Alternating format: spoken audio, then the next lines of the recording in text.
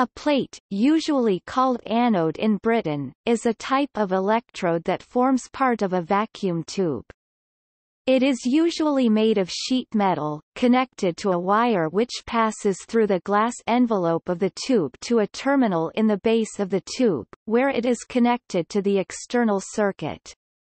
The plate is given a positive potential, and its function is to attract and capture the electrons emitted by the cathode. Although it is sometimes a flat plate, it is more often in the shape of a cylinder or flat open-ended box surrounding the other electrodes.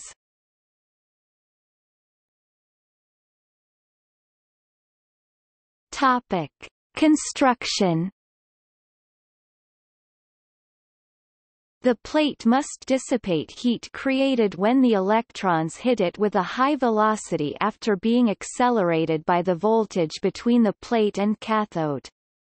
Most of the waste power used in a vacuum tube is dissipated as heat by the plate. In low-power tubes it is usually given a black coating, and often has fins to help it radiate heat.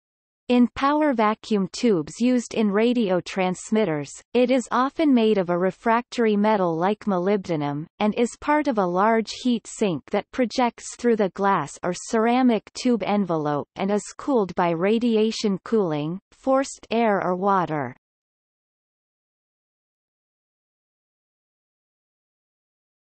Topic: Secondary emission.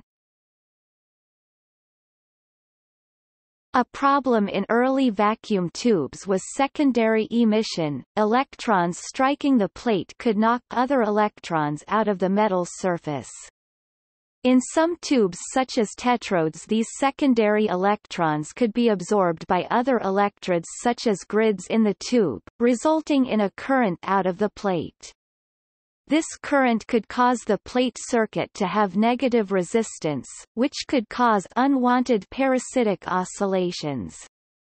To prevent this, most plates in modern tubes are given a chemical coating which reduces secondary emission.